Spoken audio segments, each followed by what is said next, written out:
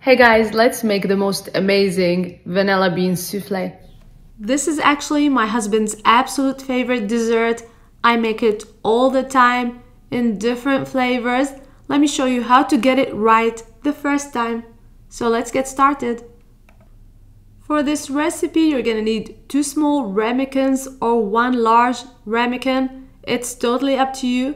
You're gonna butter it very well on all sides. Add 1 tablespoon of sugar. Spread it evenly all over. Now I'm gonna work on the batter, but first I'm gonna preheat the oven to 400 degrees Fahrenheit. And by the time the oven is hot, the batter is gonna be ready to be baked. I'm gonna start by separating 2 large eggs. 66 to 70 grams for each egg is about right. Have your eggs be at room temperature for the ultimate results. Separate the eggs, the egg white in a bowl and the egg yolks in a different bowl.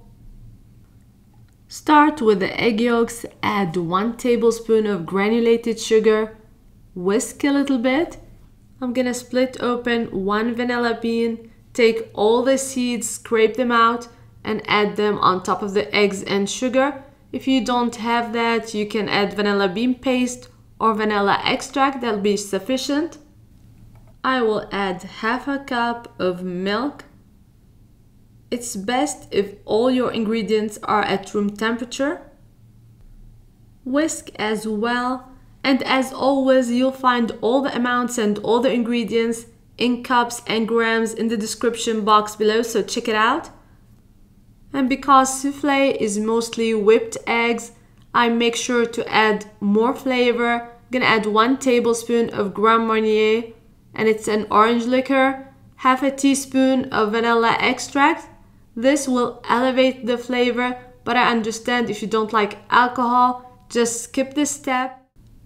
Add the flour, cook at medium heat. Keep on whisking until it thickens and temperature is almost 166 degrees Fahrenheit. Turn the heat off, add the tablespoon of butter and whisk well as well. Move to a different bowl, cover with plastic wrap and let it cool just a little bit.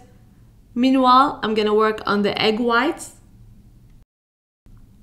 So as you can see, it's not a large amount. By the time you work on the egg whites, you're gonna be able to work and finish the soufflé. So cover it, set it aside. Start whipping the egg whites, adding the sugar gradually. I don't like to over whip the egg whites. Softer peaks are more recommended. It will take about a minute. I'm gonna stop right there, quite enough. The mixture has cooled quite a bit. I'm gonna whisk it a little bit and start incorporating the egg whites ever so gently.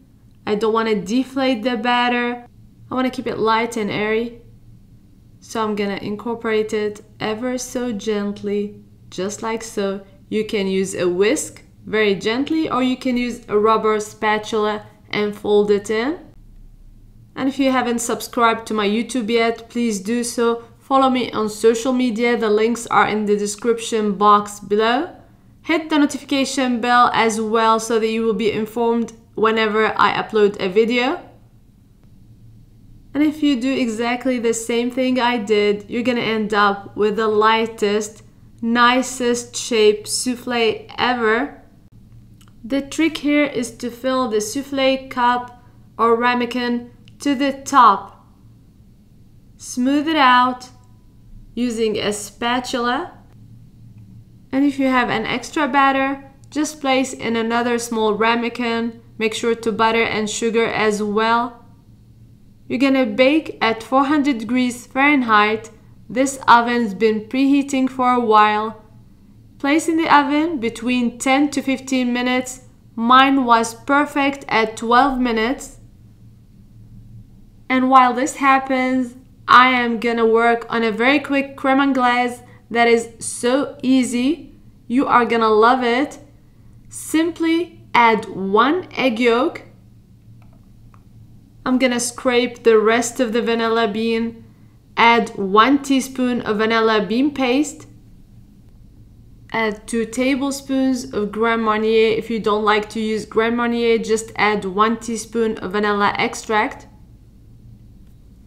Add 2 tablespoons of sugar, 1 cup of heavy whipping cream, and whisk the whole thing. Then turn the heat on and let it come to a boil and thicken a little bit. It should coat the back of a wooden spoon nicely. This is when you need to turn the heat off, so let it boil for 2 to 3 minutes. This is going to be a very nice creamy sauce. It's going to complement the soufflé very, very well. Just make sure to keep on whisking at all times. You can strain the whole thing at the end, but if you're confident there are no lumps, you don't have to. It's the most exciting feeling when your soufflé is a success. Perfect rise. I'm gonna remove from the oven. It's golden all over. It's risen nicely. And now it's ready to be served as soon as possible. I'm gonna dust with a little bit of powdered sugar. I'm gonna make some coffee, make a slit in the middle, and add as much or as little sauce as you like. Perfection. I hope you give it a try.